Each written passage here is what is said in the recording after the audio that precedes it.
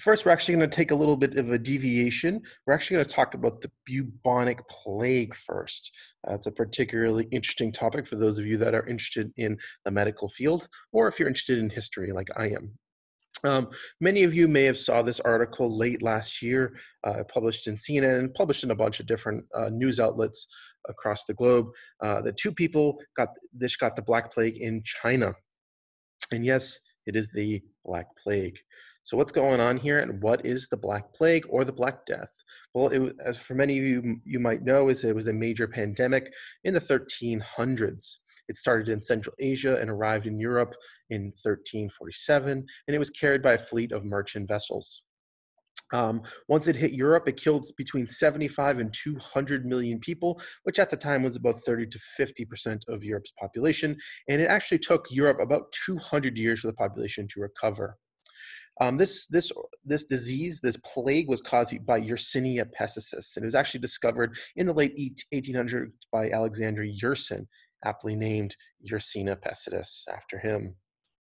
It is a gram-negative, non-motile, rod-shaped bacterium. And so for those of you that like sort of the things we've been talking about with metabolism, it is a gamma proteobacterium. It is a non-spore former. It is negative for urease, lactose formation, as well as indole production. And overall, it is a facultative anaerobe, so meaning it has the capacity to grow with and without oxygen.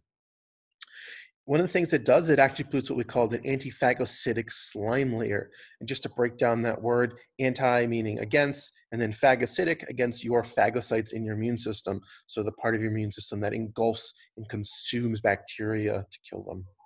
This layer that they produce of slime helps them evade immune defenses and helps them produce several different cytotoxic compounds.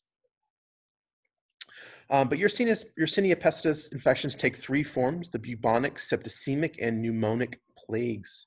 Well, maybe not the plagues, but diseases. All these forms can be accompanied by fever and systematic manifestation of sepsis, which typically is shown as exhaustion and lightheadedness. So the bubonic plague is the one we think about when we think about Yersinia pestis. It is the most common form and the cause of the Black Plague epidemic that swept Europe. It has a sudden onset of fever, chills, and weakness, and is distinguished by the presence of bubo, which is one or more enlarged, tendered regional lymph nodes. They're typically in the groin or the neck, and it's typically the lymph node that is closest to the bite of the flea, because as we'll discuss, this bacteria is transmitted via fleas. And so you might have seen these bubonic plagues. They form these really sort of massive lumps when the individuals are infected with this bacteria. If this bacteria is not treated very quickly, it will rapidly spread to other parts of the body and cause septicemic or pneumonic plague. Septicemic plague is when a bacteria enters and multiplies inside the blood. And typically when a bacteria enters your blood system, you're sort of toast. Once it goes systemic, it's really hard to get rid of a large-scale bacterial infection. It's much more easy to treat something that's, say, only in your lungs or on your skin. But once it's in your blood, skin and other tissues will start to turn black and die.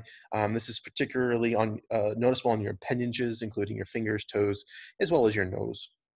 You typically have pretty severe gastrointestinal issues, including nausea, vomiting, diarrhea, and abdominal pain. And then finally, the systemic plague can quickly cause shock, internal bleeding, and organ failure, quickly leading to death.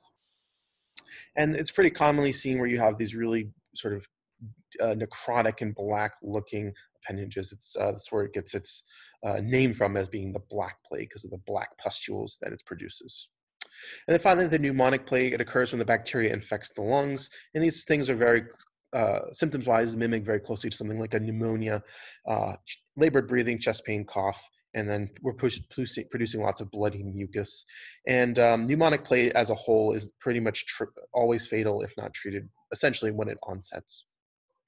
But the natural reservoir for this bacteria is actually wild rodents, and is typically acquired through the bites of infected fleas. So it has sort of a double route.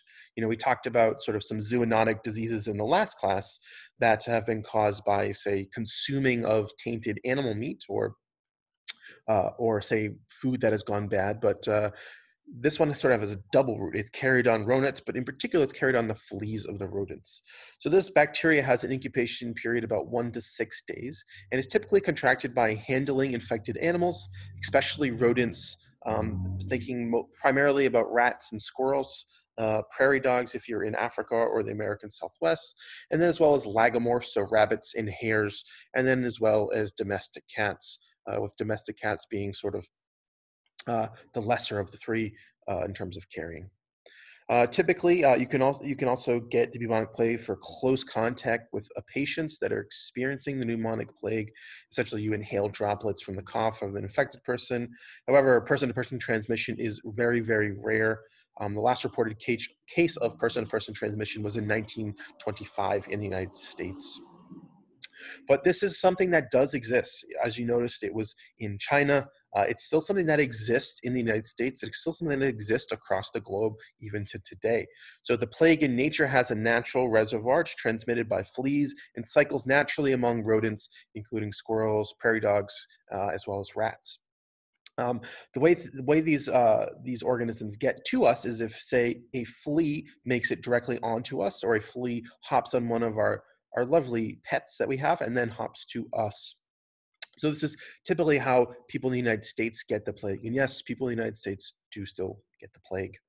So there's been approximately 1,000 to 2,000 people getting this plague every year, according to our friends at the World Health Organization.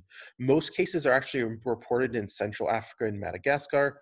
And this is ultimately likely a conservative estimate, since it doesn't actually account for unreported cases, very much like every disease. So for instance, right now we're about 2 million cases of COVID-19 as of April 7th. That is likely a vast underestimate of how many cases we have, because it's very hard to sort of test everyone. In the United States, we get about 7 cases, and there's a range of about 1 to 17 cases per year. This is having caused close to 50,000 human cases during the past 20 years. And the plague is actually categorized currently by the World Health Organization as a re-emerging disease, as we talked about in the last class. So it's coming back. In terms of the plague today, from 1990 to 2005, a total of 107 plague cases were reported in the United States. 81 of those are classified as primary bubonic plague, 19 were classified as primary septicemic plague, and five are classified as primary pneumonic plague, and then 2% were simply not classified. Of those 107 cases, 10% or 11 were fatal. So it's a pretty tough disease on the human body. And most cases of these infections actually only occur in 2 regions, so northern New Mexico, northern Arizona, and southern Colorado. And so that part of the American Southwest, as well as Southern California, Southern Oregon, as well as far western Nevada. So there's really 2 regions that we're seeing this plague occur. And as you'll see right here, it occurs sort of in 2 patches and pretty much nowhere else. From what I could find in terms of this point over here in the sort of the Chicago area of Illinois, it seems to be someone that carried it from over here, but it was sort of hard to find out what this one is. But the sort of the key point is it's alive and well in the American Southwest, as well as the drier parts of California, simply because this is a little mountain range in California right here called the Adirondacks. On the other side, it's very, very, very dry. And this is due to just local weather patterns. So it likes to be in dry places in the United States, not very much else. In this part of Texas where they found it is also pretty dry. Plague is actually really easily treatable with commonly available antibiotics, including streptomycin, doxycycline, gentamicin, and ciprofloxacin. So it is treatable if you catch it. And this is the true, so this makes it so that 90% of people that contract the plague are simply able to shed the plague with regular antibiotic use. As with every disease's, odds improve when you're treated very, very early. That being said, septicemic and pneumonic plague survival is much lower, less than 50%. So if it progresses, you're less likely to survive, simply because, as you should remember, these antibiotics need to be able to work with an immune system. And if this plague has gone septicemic or pneumonic, you're going to have a compromised immune system. And prevention is simply don't get bit by fleas, use bug sprays, things like that. Don't handle any dead animals. And if you have to, use protective measures and attempt to reduce the amount of rodents and rabbits around your house and things like that. It's not really of concern now. It's reemerging, and luckily, it is treated with very many common antibiotics, and it's not a particularly fast-growing bacteria too, which is nice. So it's something that we can handle relatively easy. It is reemerging, but again, it's not really something that we're thinking about going pandemic. And there is no vaccine. There actually is one out there, but we actually stopped using it simply because it wasn't a problem. So it's something that we have a vaccine for if it comes back in full force in the future. With that over, I thought it would be a nice sort of tie-in from the last sort of couple lectures when we talked about epidemics and then pandemics, to think about this sort of nasty one in the plague and how it's a potential re-emerging disease. So let's move on to symbioses, and let's talk about this really fascinating field of microbiology. So the question we'll ask is, what the heck is a symbiosis? It is a close and long-term relationship between two or more different organisms. This is a term that was first used in the late 1800s. It was originally used to describe lichen, which is a symbiosis between fungi and algae or cyanobacteria. And this is a symbiosis we'll cover later in this lecture as well. For those of you that have never heard a lichen or seen what a lichen is, you see them all the time. You find them growing on rocks, you find them growing on pavements, sides of buildings, trees. These are everywhere. So you've seen a lichen before. Most likely it looks like this very common type of lichen, but they can look really, really cool and take much more fancy shapes and colors in natural systems. But you've seen a lichen, you probably just didn't know what it was at the time. But now you know. Now you know. Symbiosis was originally used to describe cases where both organisms were benefited through the relationship. This is actually now what we call just a mutualism, and we'll talk about how this definition has been expanded to reach a consensus that took about 130 years to describe symbiosis as really any type of interactions. But a symbiosis does capture all long-term reactions. So it's not a short-term reaction like predation. It's something that is evolved. It's something that is present over long periods of time. When two individuals are in a symbiosis, they are called symbionts. And so we can ask the question next is, what are these relationships? And are several that we need to think about, and we can define them by how organisms are affected by the relationship. So we have these 6 relationships here, where we have competition, where both species in this example are harmed. We have amensalism, where one species is harmed and there's no effect on the second species. We have parasitism, where one organism is harmed and the other organism has some sort of benefit to it. We have neutralism, where there's no effect on either of them. They're basically just living together, not really interacting, but they're still a symbiote. We have commensalism, where there's no effect on one, but one organism gets a benefit. And then finally, the one we're going to focus on primarily today, which is mutualism, where both organisms get some sort of benefit. And we've talked about this mutualism a few times through class. We just never just put a name on it. So we're going to dive a little bit deeper into mutualism as a sort of a primary way to think about symbiosis, because it's by far the most interesting aspect of symbiosis by far. But let's talk a little bit about these other ones. So first we have competition, which is interactions where both parties are harmed. This is both within a species and between species competition. And we typically see it over some sort of limiting factor. It could be nutrients, could be food, could be space, could be a mate. Um, and so microbes typically generally resource or space limited, which leads to instances of competitive exclusion where a winner succeeds but a loser dies out. And many instances of competition among microbes exist that we know of. And so we've sort of talked about sort of this aspect of competition in our biofilm lecture a little bit, but as biofilms progress, new members actually compete with existing members, and the success of new colonizer does lead to successional patterns.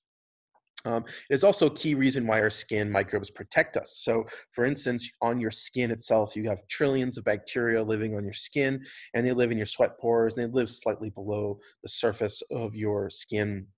And they also live along your hair shafts and down along the follicles as well. And what these microbes do is actually they outcompete any foreign bacteria that try to land on you, thus protecting you. But ultimately, they are competing with other microbes as well. And also just will point out that there are mites on your skin. So you're seeing those mites on the base of your hair follicle. Everyone has mites on the base of their hair follicles, on their hairs as well as on their eyelashes. Basically any hair on your body. You will have microscopic mites crawling all over you. And I apologize for ruining your life by telling you that. And we're going to talk a lot more about your skin microbiota in the next part of lecture. Next up is parasitism, which is where interactions where one species is harmed while the other benefits. It's a very, very common life cycle strategy for microbes as a whole. And there's tons and tons of examples across microbiology. And typically when we think about pathogens, this is the category that they really fit into. And even viruses have essentially are parasites with their hosts as well. And there are examples of parasites across all three domains of life. And the most classic example is actually malaria, which is caused by the parasitic tiny protist called Plasmodium falciparum. And what this does is it invades your blood cells via a mosquito bite. It infects your blood cells, preys upon them, and eventually kills them to consume them. And it has this whole life cycle that it goes through inside your body. So this is sort of a classic example of parasitism. And as we talked about in our global health lecture, this is actually one of the most common diseases that the world experiences on a year-to-year basis in the current and previous centuries. Commensalism is interactions where one party benefits and the other is unaffected. So it's like feeding ducks in the park, right? So they get the food, which is a benefit, and you really don't get anything as a whole. I mean, you might get some enjoyment out of feeding ducks, but you actually aren't harmed either. And you'll commonly hear our microflora, so the microbes that live on and inside us, described as commensal.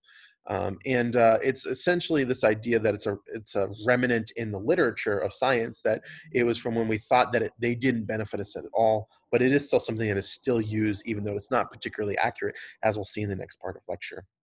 But we do see this in what we call in layered biofilms. So for those of you that remember back to our geochemistry class and our metabolism class, when we talked about Winogradsky columns, essentially one microbe creates a byproduct of its normal metabolism, and this metabolite is used as a substrate for another microbe. So one is benefiting directly from the production of another microbe, but the microbe that's producing it isn't actually harmed at all. Next up is mutualism, and this is the most exciting part. And this is interactions where both species benefit. And we'll spend most of the rest of our time on these types of relationship. And there are tons and tons of awesome topics in the case of mutualism. And we've talked about a bunch of them, including this amazing bobtail squid with its bioluminescent Vibrio bacteria that lives in little sacs.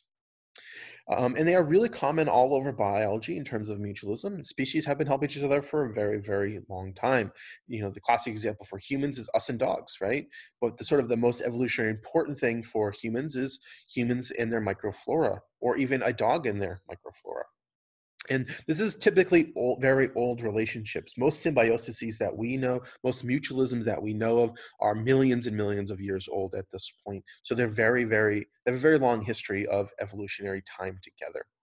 And they typically show what we call coevolution, where the organisms sort of are evolving together as sort of one whole superorganism. So the genome of us is changing as well as the genome of this intercellular or potentially extracellular mutualistic symbiont.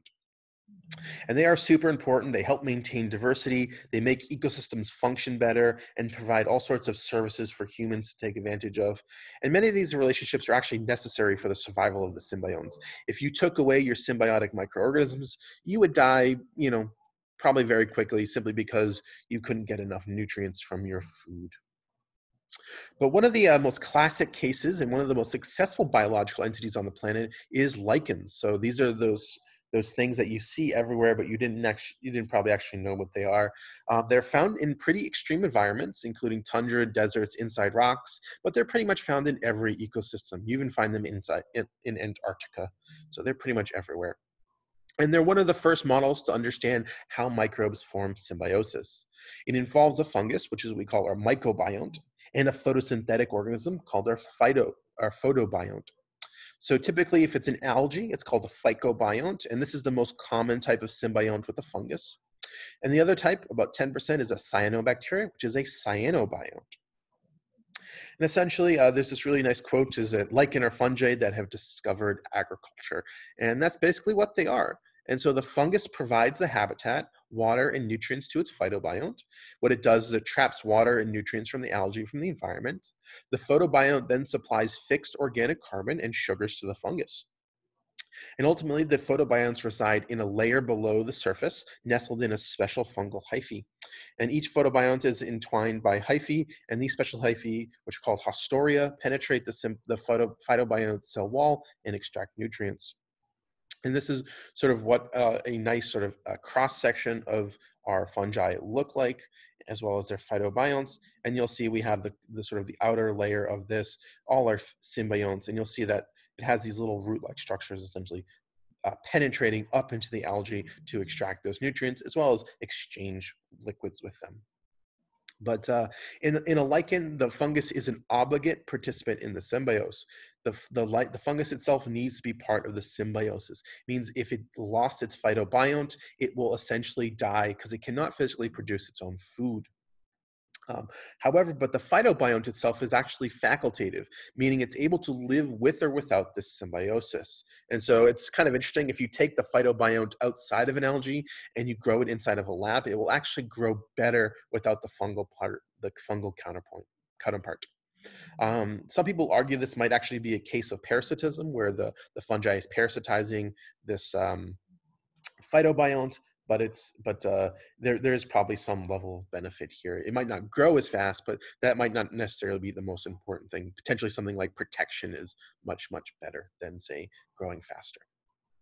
And these lichen can involve more than 2 organisms, and they typically include multiple species of fungi. We typically see common species of yeasts, and there are also typically more than 1 species of phytobiont. And typically we see algae and cyanobacteria simultaneously. And it's actually kind of a good thing, because as we talked about in our oceanic microbiology lecture, cyanobacteria do have the capacity to fix nitrogen, which is good for this system. That being said, there are other bacteria and fungi that will colonize this. They'll colonize the outside of the fungi, they'll colonize the inside of the fungi as well. So it's sort of a really dynamic and fluid system. Next up, we're actually going to talk about zooxanthellae. And zooxanthellae, you probably have never heard of this, but they are photosynthetic symbionts that associate with many marine creatures, in particular coral, jellyfish, anemones, giant clams, radiolaria, etc., etc. These organisms are microeukaryotes. They are dinoflagellates, and they're typically from the genus Symbiodinium. It's sort of interesting, when they're associated with the host, they actually lose their flagella, which makes sense, simply because you don't need a flagella if you're living inside of a host. This is what they look like. They're not particularly exciting. They're just there's little things, and they colonize the inside of whatever they're looking at. In this case, we're looking at a very, very small coral. As with lichen, they provide fixed carbon and sugars in exchange for safety and refuge.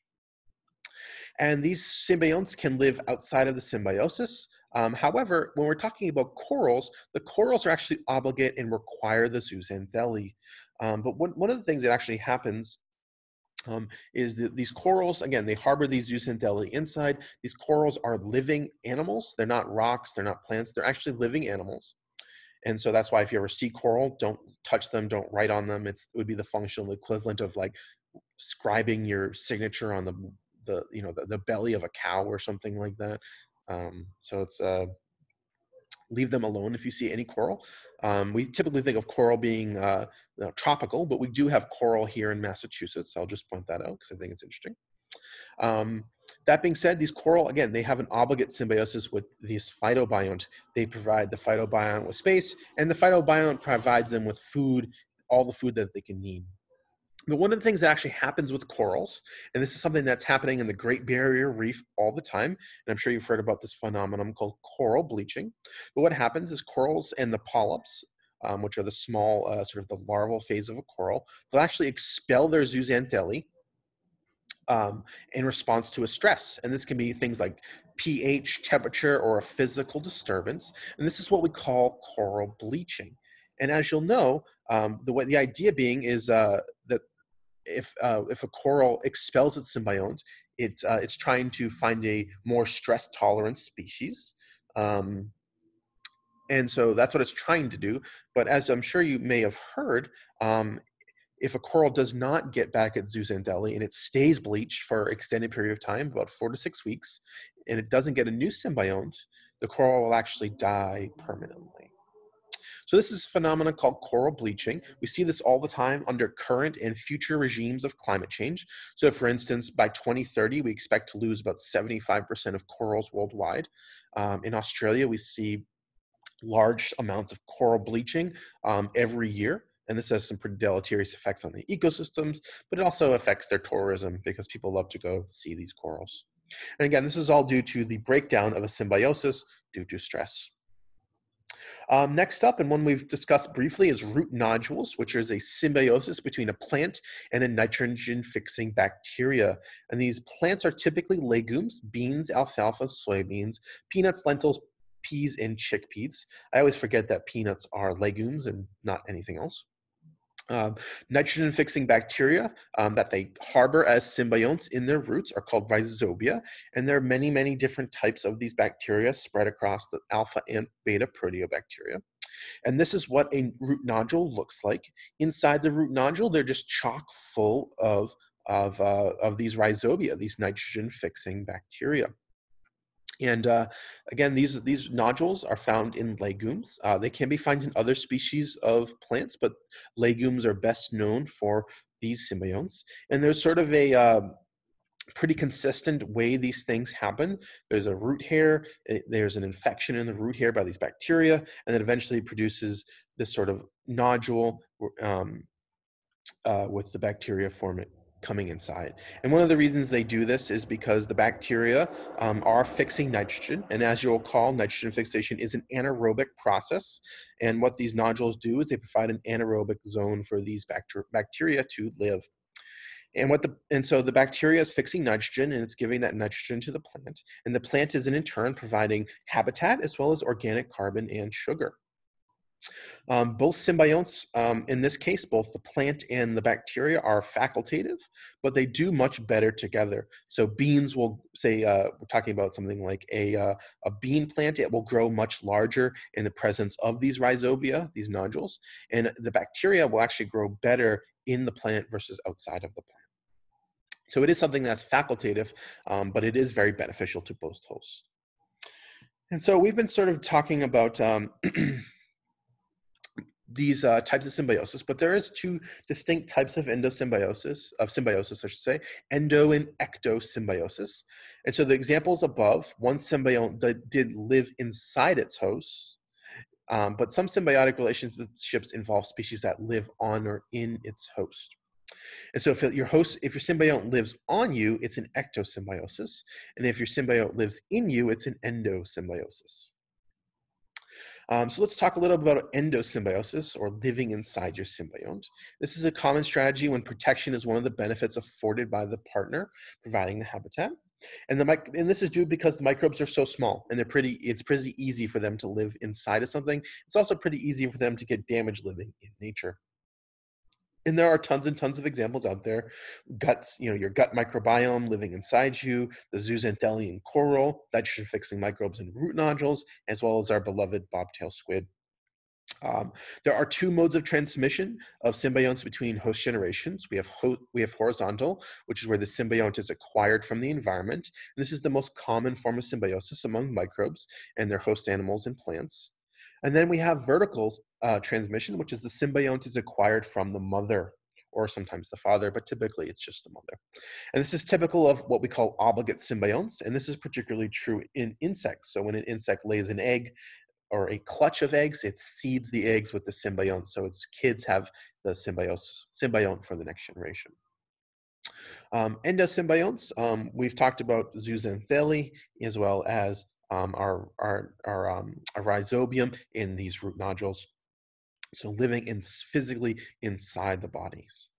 So let's summarize this first part about symbiosis. So symbiosis encompasses many different interactions, including competition, commensalism, mutualism, and it's basically, remember, just a blanket definition for any interaction between two organisms.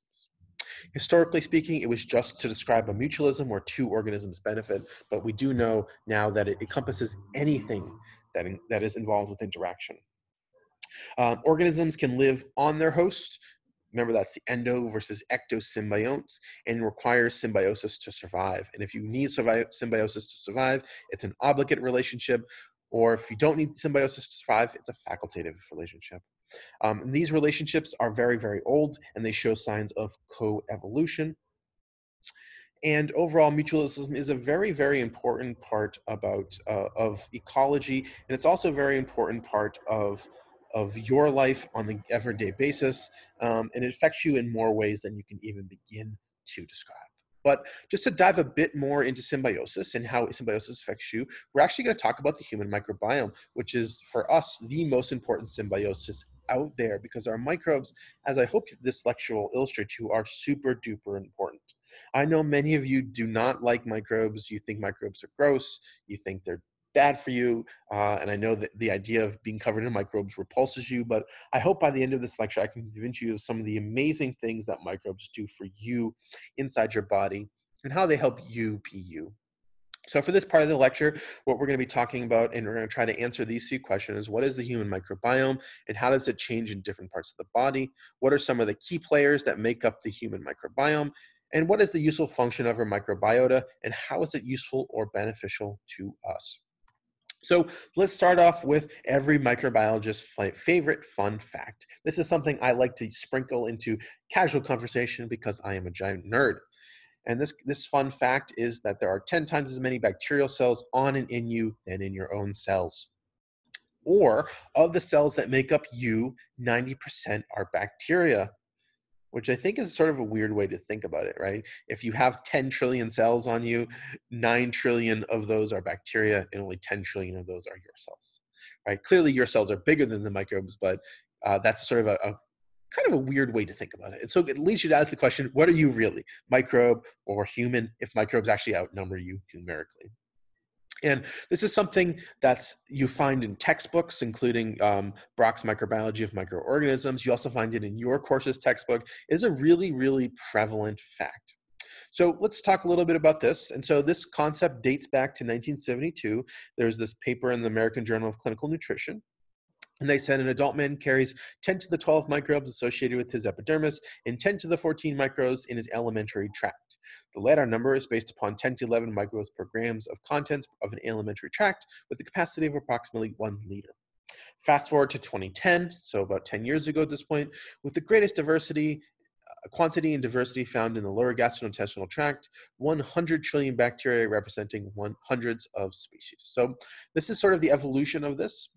Historically, it's gone through a lot of different things. I'd recommend you read some of these things. It's a sort of a really interesting way to think about how an idea has evolved over time. But let's actually see if it's still a good estimate. Are we doing a good job? And so there was this paper that came out in 2016 from Sender et al. In PLOS Biology, revised estimates for the number of human and bacterial cells in the body. And what they did is they went through sort of this multi-step process, and we're going to walk through it. And so the first question they asked is, how many bacteria are there? And so what you'll notice is this is a table that has different places. So the colon, dental plaque, small intestine, saliva, and so on and so forth. This is the typical concentration of bacteria in the numbers per milliliter. This is the volume and the order of magnitude bound for bacteria. And so what you'll notice is that some areas have very, very high density, but low volume. So your dental plaque has a very, very high density, but has a very low volume. However, other ones, like say your stomach, has a very high volume, but a very, very low density of bacteria. But what you will notice is that your colon, which is your large intestine, has a very high density of bacteria, the highest in your body, and it has one of the higher volumes next to your small intestine. So what you'll notice is that the vast majority of bacteria on your body, or about 10 to the 14, are actually found in your colon. And this is actually home to greater than 90% of bacteria found on and inside you. And so what we'll do is think about how to estimate our bacteria by thinking about how many colon microbes they are. Oops, wrong way. So the bacterial density, they can be determined inside your body through direct counts with microscopy, as well as some molecular and other microscopy methods. We get about 0.29 times 10 to the 11th bacteria per gram, plus or minus 19%. If we take the colon volume by using x-rays, autopsies, and MRIs, we know that the colon is typically about 0.41 liters, plus or minus 17%. So if we do some math, we take our amount of bacteria, we multiply it by the volume, we get about 3.8 times 10 to the 13 bacteria, or about 38 trillion, which is pretty close to what we saw in that table over there. Next up, we want to estimate how many human cells there are. And so if you look at not a pie chart, but a chart breaking down how many cells you have and what types of cells break down or break down that your composition of cells, you'll notice that we have in this graph, we have all sorts of different types of cells. For a total cell count, we have about 30 times 10 to the 12 cells, but you'll notice that our erythrocytes, or our blood cells, they contribute, what you'll notice is that the vast majority of your cells are actually your blood cells. So of those cells, about 84% are your blood cells.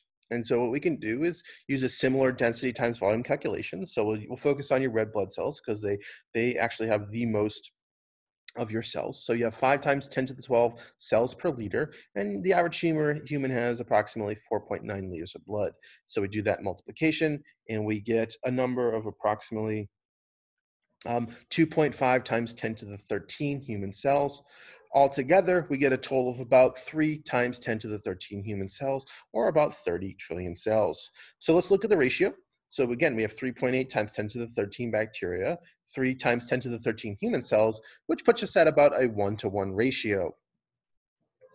And that is disappointing for your average everyday microbiologist, but it is something that is actually fairly consistent across population segments. So what you can look at is this little table. Oops, sorry, this little table at the bottom where we have several different people.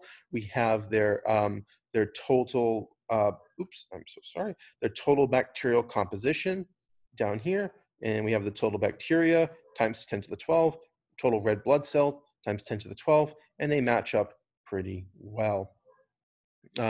So what we're seeing is that this is actually something that's pretty consistent across populations. This is actually due to the amount of blood you have, and your colon content actually tend to co-vary, meaning as you have more blood, you typically have more colon content.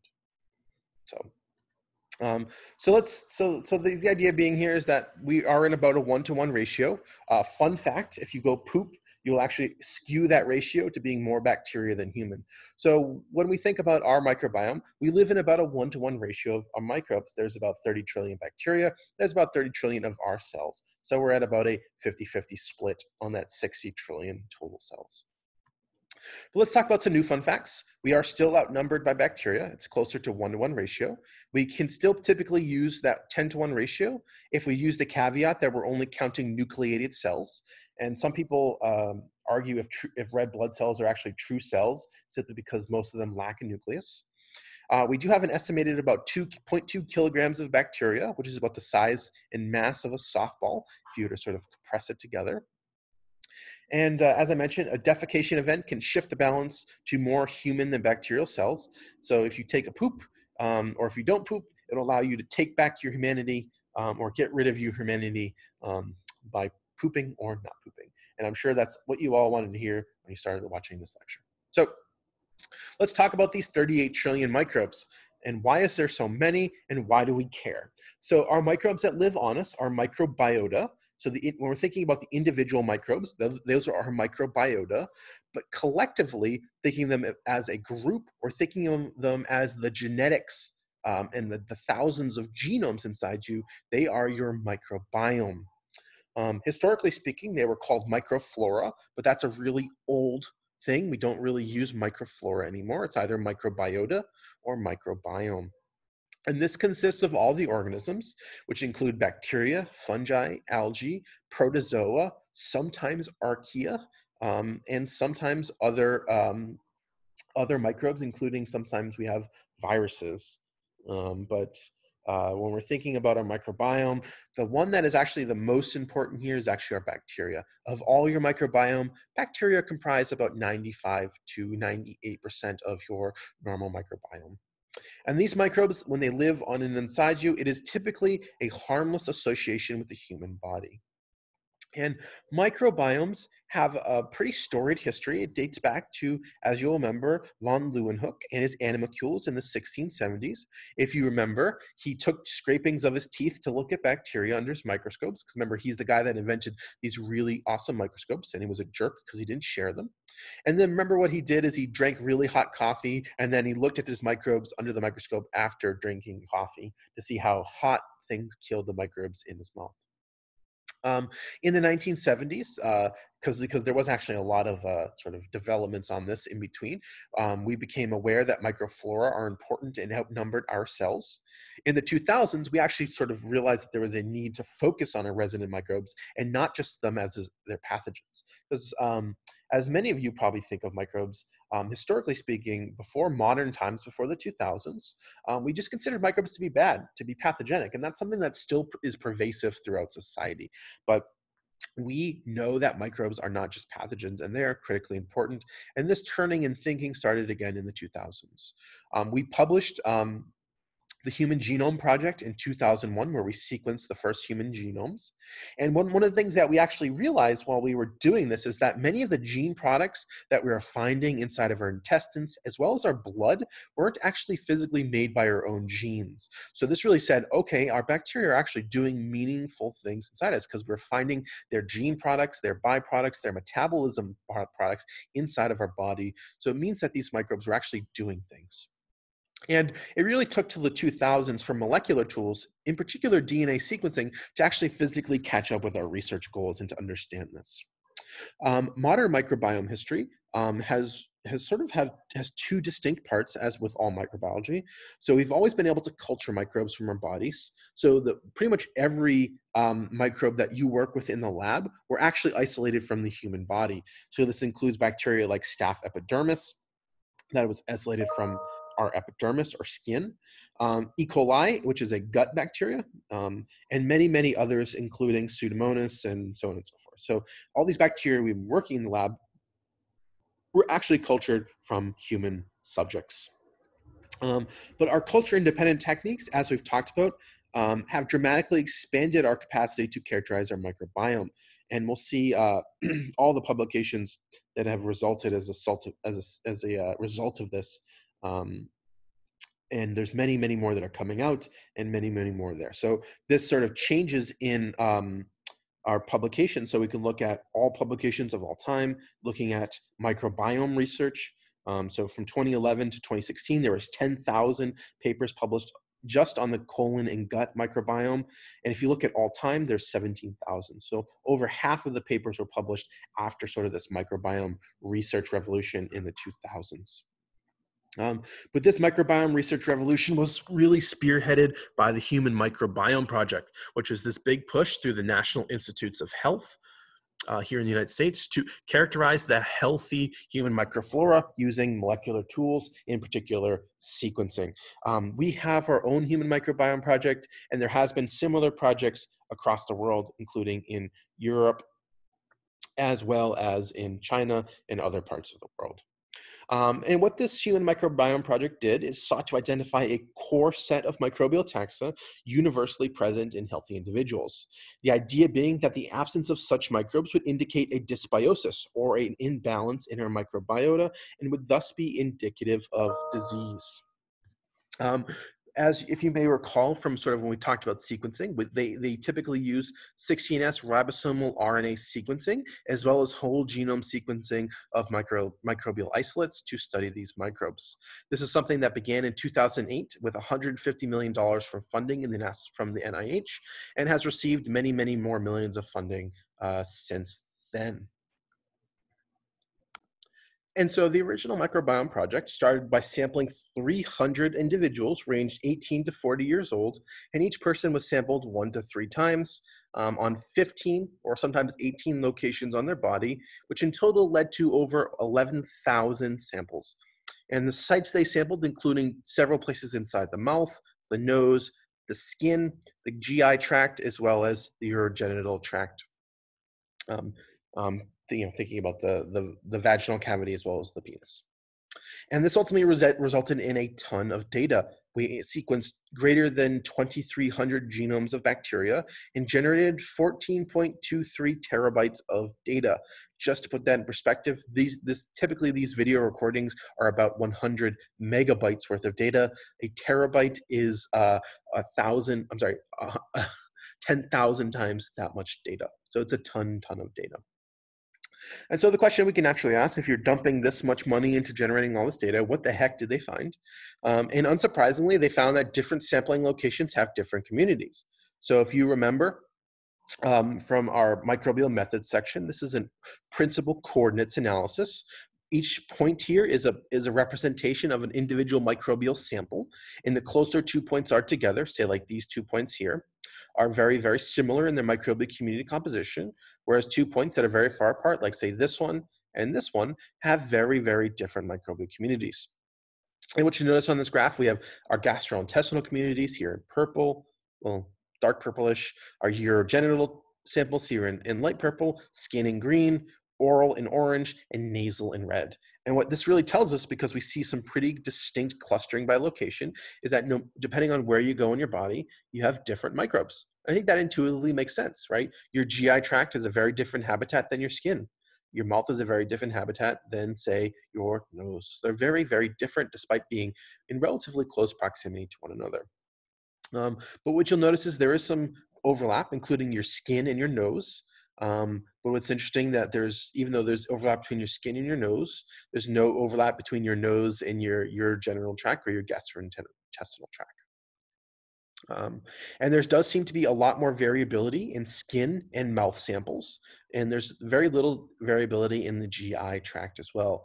And I think that makes sense, right? Your GI tract is inside you, and it's really only subjected to your food, whereas your skin and your mouth probably changes on a pretty consistent basis, as well as your nose, right? Because they're exposed to the environment around them. And what we did notice is from all these samples, there are a number of key phyla, and the human microbiome is comprised of less than 10 phyla, and it's typically dominated by 6. And so the 10 phyla that our microbiome is dominated by include these 10. And depending on where you are in the body, one phyla of bacteria will dominate over another. And these are not the only 10 phyla of bacteria that are found on you, but other phyla are in very low abundance, so less than 0.01%, so 1/100th of a percent. And they seem to be sort of just hitchhikers. They're something that just landed there and it was found inside you, as opposed to being something that's like a meaningful symbiont of you. And what we did is we actually found some really interesting things about diversity. And so remember, diversity simply refers to the amount of microbes, microbial species present. If something is very diverse, it has a lot of microbial species.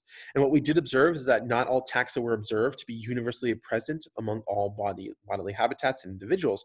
And there was diversity that varied by location. So for instance, your saliva had the highest number of species found, but one of the lowest bedded diversities. And so the idea here is that although each individual saliva was ecologically rich in microbes, members of the population still shared very similar organisms. Conversely, your skin had the highest beta diversity, but were intermediate in alpha diversity. So there was a high degree of diversity in terms of between habitats as opposed to within a single habitat. And we could look at microbiota comparing between different animals. And so this is looking at the intestinal microbiota. You'll see that the vast majority come from those ones that we've been talking about, so the Bacteroidetes, the Firmicutes, and so on and so forth. And we can actually see that between different animals, whether it's humans, mice, cattle, and pig, we actually share a very similar set of microbes between all these different mammals. So it seems to be that there is some sort of core mammalian microbiome across different intestinal tracts. Which seems to be that it might be something that implies that there's an evolutionary relationship here, that maybe something that our common ancestor between all 4 of us colonized that original one, and it's simply just been passed down over time. But with that out of the way, let's dive into some specific biomes. And we're going to start off with the least diverse of all your microbiomes, and this is going to be your gastric microbiome. Um, and so this was something that really sort of took a foothold in the 80s. And in particular, it was the discovery of Helicobacter pylori inside your acidic gastric environment. And for the longest time, there was this sort of this dogma that the stomach was sterile. The fact that your stomach was so acidic that no bacteria could physically live in your stomach. But we actually know that's not the case. And actually, we know that Helicobacter pylori and several other species of bacteria will actually physically colonize your stomach. And you might not have heard of Helicobacter pylori before. It's actually associated with gastric ulcers. It was discovered by Dr. Barry Marshall in the 1980s. And it's sort of interesting what he did to discover that Helicobacter pylori caused ulcers, and what he won the Nobel Prize for is he essentially ingested a culture of Helicobacter pylori. He got ulcers, then took antibiotics to cure himself of the Helicobacter pylori infection, and his ulcers actually went away, thus proving that ulcers and Helicobacter pylori were associated with one another and winning him the Nobel Prize. That being said, for those of us that do not have Helicobacter pylori, the gastromicrobiota is actually has pretty high diversity. But when Helicobacter is present, Helicobacter typically dominates the community of your stomach, comprising about 90% of all bacteria in your stomach. But as you'll remember, you only have about 10,000 bacteria per milliliter in your stomach. It's not particularly a very abundant group of microbes. And as you'll notice, it's not a particularly very diverse group of microbes. That being said, before we move on to talking about other places, I want to just mention that Helicobacter pylori, it does cause ulcers, but that typically doesn't mean Helicobacter is a bad microbe. It's actually a pretty important microbe for your stomach as a whole. Um, just as a note, I know I said it causes ulcers, but it is actually good for you. And typically, you just need a bad version of Helicobacter to cause some serious problems. So next up is the gut microbiome, and this is, as we've talked about, is the largest number and density and has the greatest variety of species compared to other bodily habitats on and inside you. Most, if not all, of the taxa inside your stomach belong to two phyla. Those are the firmicutes and Bacteroidetes. So it's a very it has a lot of species diversity, but it's, in terms of the phyla presence, it's actually pretty low diversity. When we jump in and we look at the firmicutes, most of the bacteria actually are a member of the genus Clostridia. We've talked about Clostridia a few times throughout this course, just sort of in spot cases. When we think about our Bacteroidetes, we have either the genus Bacteroidetes or the genus Prevotella. And it's actually kind of interesting. Western cultures, more industrialized nations have more Bacteroidetes, much more less well-off places, or say even indigenous populations, have more Prevotella inside their colon. And both of these are obligate anaerobes, meaning once you poop them out, they are likely to die because of the oxygen. But the GI tract has some pretty interesting development over time from when you were born to when you were adult. So this GI tract is actually initially colonized by the genera of bacteria called Lactobacillus. And you might remember back from our food microbiology lecture, this genus of bacteria is a lactic acid fermenter, is responsible for creating yogurt. They're also used as probiotics. And these bacteria are typically colonized from birth, from the birth canal, as well as from your mother's milk if you are breastfed. And within the first year of life, there's an estimated 10 to the 13 to 10 to the 14 microbes, comprising 500 to 1,000 species colonizing your gastrointestinal tract. After you wean off formula or breast milk, the gut microbiota does become firmly established, leading to a lifelong microbiome signature in healthy individuals. The gut firmicutes and Bacteroidetes actually do not physically grow outside of the host, and they actually rely on close contact of your parents and offspring for transmission. So essentially, your parents are seeding you with your microbiome. And so just as a contrast, something like Vibrio cholera needs an environmental reservoir, but your gut microbiome comes actually from your parents. And it's actually really interesting. You can actually look at the microbes inside you, and they're actually more similar to your mother than they are to your father. You typically get more of your microbes from mom rather than dad. And And so the question is, why would having a large diversity of microbes be a good thing for farmers? Why would it be a good thing for humans? Well, typically, high diversity of microbes is a good thing. And as we change our lives, we change our diversity of microbes. And sort of the interesting things about your microbiome, depending on where you live, if you live as, say, a remote hunter gatherer population, you have a much more diverse group of microbiomes than, say, a group of farmers, or even compared to, say, a Western or European diet. Sort of interesting. As you become more urbanized, more advanced, you actually decreased your overall microbial diversity. And one of the things we know about microbial diversity is that typically, more diverse your microbes are, the better your gut functions. And this is ultimately due to just how varied the diet is of someone that is, say, a hunter-gatherer versus a farming or fishing population, conversely versus a Western diet where we eat lots of things that are high fat, high sugar, and take things like antibiotics and other medicines that can infect your microbes. But our gut microbiome, again, is comprised of a very small number of species. So the firmicutes and the Bacteroidetes as a whole. Just as a note, C and D are a bit atypical of our microbes, but I'm sorry, A and D have a little bit strange microbial communities. C and D are much more typical of what we see, the vast majority of your gut being composed of firmicutes and secondary of Bacteroidetes.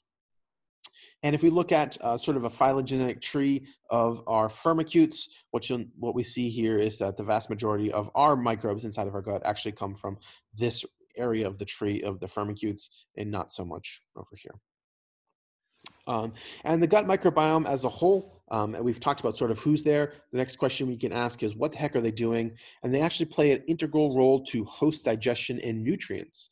And they can generate nutrients from substrates that are otherwise indigestible from the host. So very much of what you eat, you physically as a human without your microbiome could not digest and extract nutrients from. And so if you ate something like a salad, you would actually poop most of that lettuce out whole if it wasn't for the microbes inside your stomach. You simply, from your colon and your stomach, you simply cannot extract and break down that material. And so you do rely heavily on your microbes to extract and break down your food. And from this, they actually generate some pretty common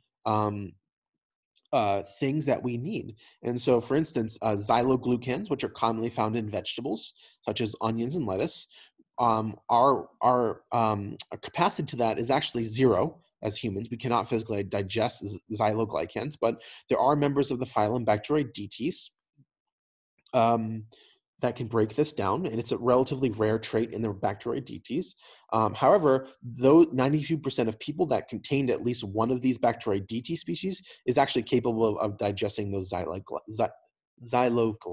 So they do allow us to digest things we wouldn't normally be able to digest otherwise. More importantly, microbes, I guess not more importantly, another thing microbes can do is they can actually liberate short-chain fatty acids from indigestible dietary fibers. Things like what a short-chain fatty acid is include things like acetate, propionate, and butyrate. These are the most common, and they're an important energy source for our intestinal mucosa. And so thinking about our lining, in particular acetate, and they're actually critical for modulating the immune response in your gut. And again, without bacteria, we wouldn't be able to get this function from our food. And the other important thing that microbes do is they actually synthesize vitamin B, many of our vitamin Bs, and vitamin K inside of us. Fun fact, humans used to be able to synthesize vitamin B and vitamin K at one point, but because of our evolutionary relationship with our microbes, we've actually lost the capacity to do that. So in terms of function, the genes in our gut actually outnumber ours by about 150 times. So if we look at our genes, there's about 23,000 or so.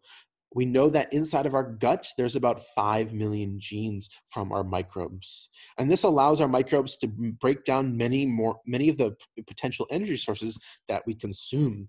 So for instance, in the absence of microbes in mice and rats, that lack a gut flora, they actually need to eat 30% more calories just to remain at the same weight as their normal counterpoints, simply because without their microbiota, they actually physically can't extract enough energy from their food. And this typically includes the digestion of starches, fiber, oligosaccharides, as well as sugars that your body simply cannot digest and extract energy from. So that's the gut microbiome. Again, really important for your nutrition and overall health. Let's move on next to the skin, which is your largest organ, which is about 1.8 square meters of physical space. Um, as many of you probably know, this acts as a physical barrier to pathogens in the environment as a whole, and part of the reason it can do this is because it provides a nice home to our resident microbiota.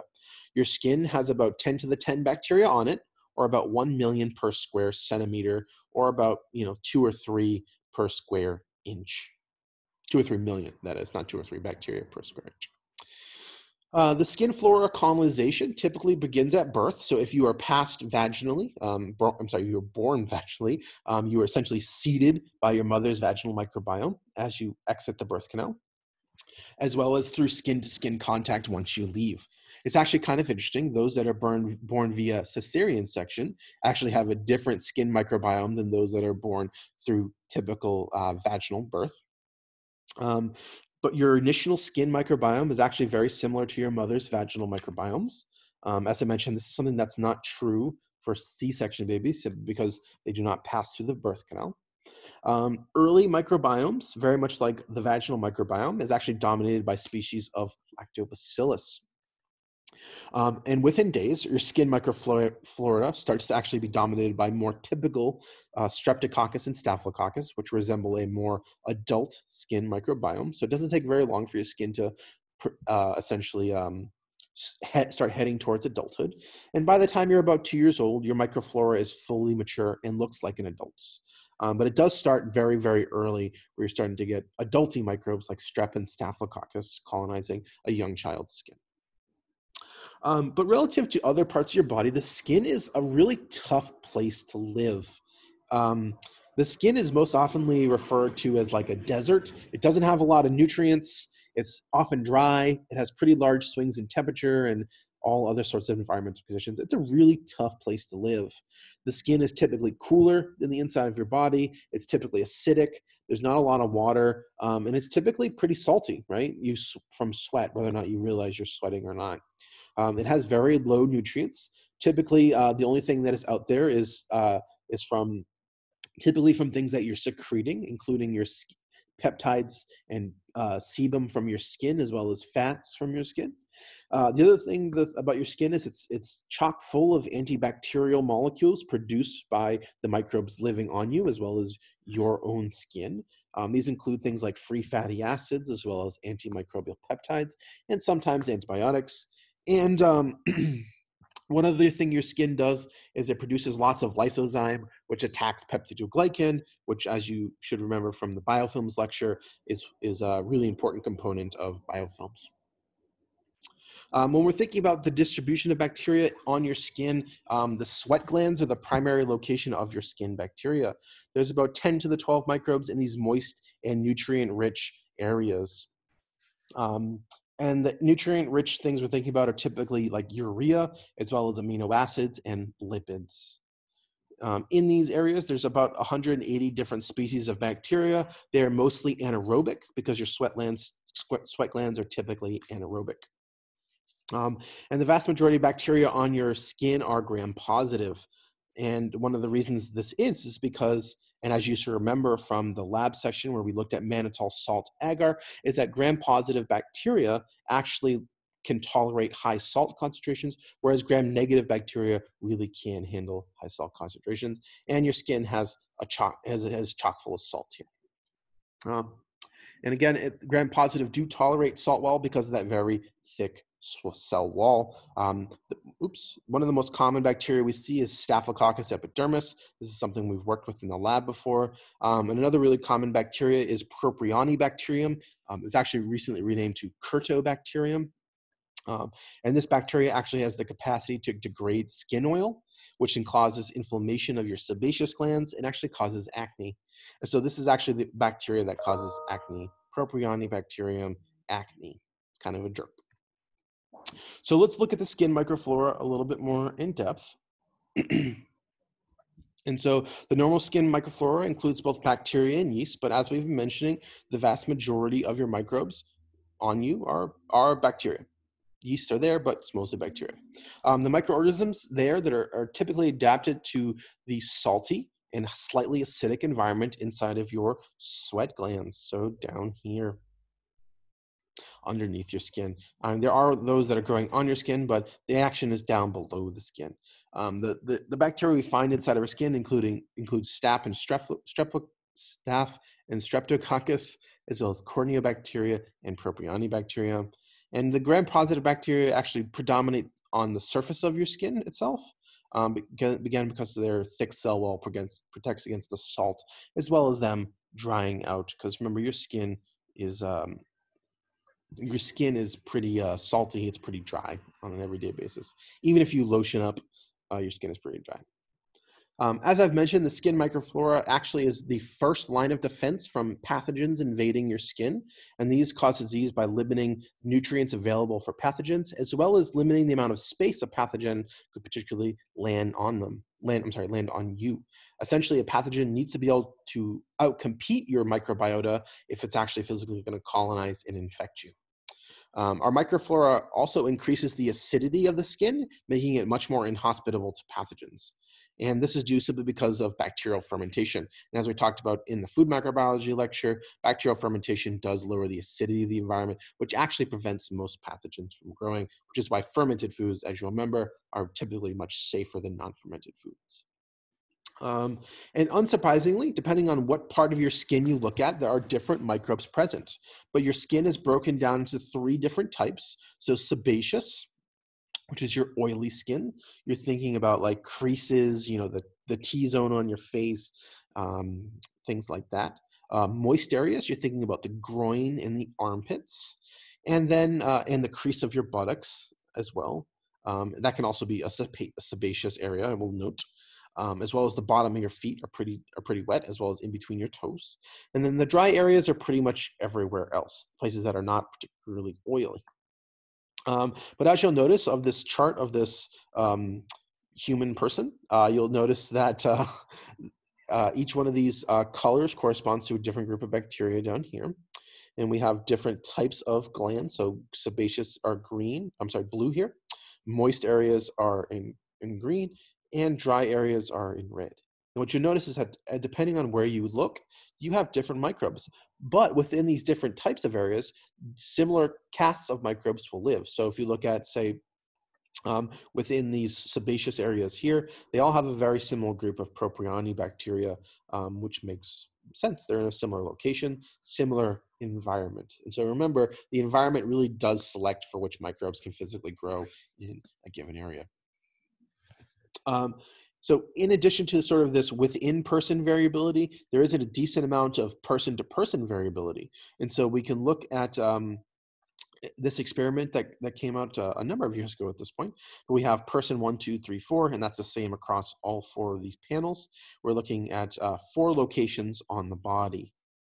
But what you'll notice is that between people within a given location, it's actually pretty similar. So this instance here, where we're looking at the interbuccal fossa, we're looking at an oily area of your body. Very, very similar microbes. Similar in the back, similar in the nose, similar on the heel, right? One of the things that's actually interesting is if you look at person 1 here, if you compare its interbuccal fossa to their back, it's very, very different.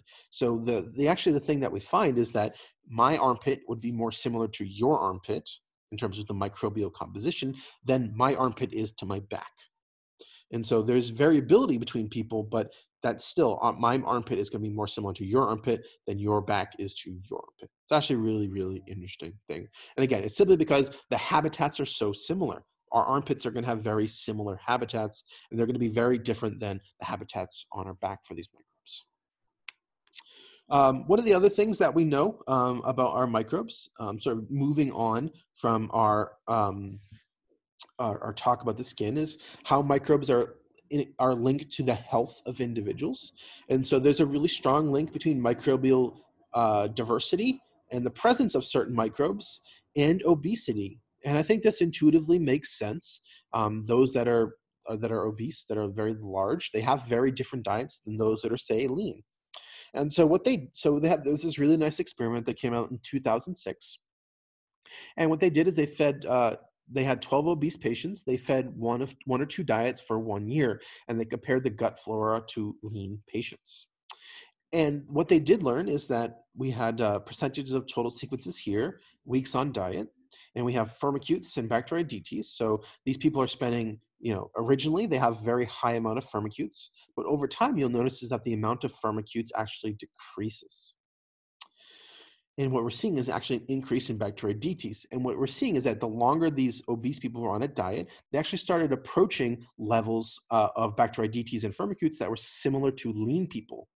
And what this implies is that there's pretty strong evidence that microbes and your weight are actually linked together, whereby your microbes can actually make you more obese, or your microbes can actually help you be leaner. And so this has spawned some really cool research looking at what will happen if you feed people, say, a different diet along with, say, a probiotic to potentially get them to have a microbiome that resembles, say, a leaner person. And again, it does suggest some new type of potential treatment to help people with obesity, which is a very big deal here in the United States as a whole. In addition, there's some pretty strong linkage between your microbiota and cognitive function. And so this ties back to this, what we call the microbiome gut-brain axis. And the idea being is that your microbes inside your colon can actually stimulate nerves inside your body through the production of certain compounds that will then go on to alter your behavior. So for instance, if you eat McDonald's every day for a week, in subsequent weeks, you will actually crave McDonald's because the microbiome inside your colon is actually stimulating your nerves to get you to eat more fatty foods like the McDonald's that you were eating. So your microbes can actually have a direct effect on your behavior. And it's actually kind of interesting. There's this effect of how timid you are versus how adventurous you are and how tenacious you are. And so there's this really nice experiment that came out in 2014 where that mice that were fed antibiotics actually became more adventurous because it made their microbiome change and thus could alter their behavior, which is actually really kind of a freaky thing to think about for a human. And it's one of the interesting things. It seems to be a nerve level response from these microbes. But the gut is ultimately linked to your brain, as your brain is linked to everything in your body, and it's particularly very complicated. And it's something that I will fully admit I don't have a full understanding of, but there is a vagus nerve that goes down from your brain to your gut, and there's all sorts of immune systems and pituitary and your hypothalamus and all sorts of things involved. There's all sorts of things involved in the system. It gets really, really complicated, but there's ultimately this feedback and control that between your brain and your gut that controls hunger, salivation, mood, digestion, and lots more. So there is this direct crosstalk between your gut and your brain, as well as the microbes in your brain, because they can say essentially create a compound that goes inside your cells, which stimulates this nerve, which goes to your brain. And as you know, your brain controls everything about you. So there is this really strong connection between the gut and the brain. And there's all sorts of crazy things in this field of microbiology that I wish I had time to talk about, but we would be here for hours if I did. So. But again, microbes do play a large role in the interactions of your gut and your brain, and they produce a wide range of neuroactive compounds, including acetylcholine, histamine, melatonin, serotonin, which are essentially essential regulators for all parts of your body, but as well as for regulating peristalsis and sensation in your gut as a whole. But ultimately, the brain in response will send signals that do modulate the gut microbial community composition by altering the activity and expression of gut epithelial cells, as well as by altering what foods you eat. So it's a really interesting thing. The other thing that's sort of been linked to this is that a dysbiosis in your gut, again, a deviation from the normal gut microbiome, has actually been linked to all sorts of cognitive conditions, including major depressive disorder. So in an experiment, mice that were transplanted with gut microbes from healthy mice versus major depressive disorder mice, Um, we saw that in that experiment that mice that got microbes from major depressive disorder mice displayed more levels of anxiety as well as depression. We know there is all sorts of sleep issues associated because the microbes in our gut actually follow our circadian rhythms as well as their own. And so any alterations in their patterns or our patterns can alter our sleep as well as our microbes downtime as well. There's also been some linkage between autism and our gut microbiome. And so autistic children, more likely than not, have atypical gut microbes relative to non-autistic children. And the diagnosis of autism actually occurs around the same time the gut microbiome matures. So there might be a link between autism and your microbiome, but definitely not a link between autism and vaccines. I know I said that during the vaccines lecture, but I'm just going to say it again because it bears repeating. So. With that, that's going to be the end of this lecture. I hope you all learned something about your microbiome and the wacky and crazy world of microbial ecology of your body. I hope you have a greater appreciation for how microbes affect you and how essential they are to your everyday life. Please let me know if you have any questions. I'd be more than happy to answer them. And I hope you all are doing well. Take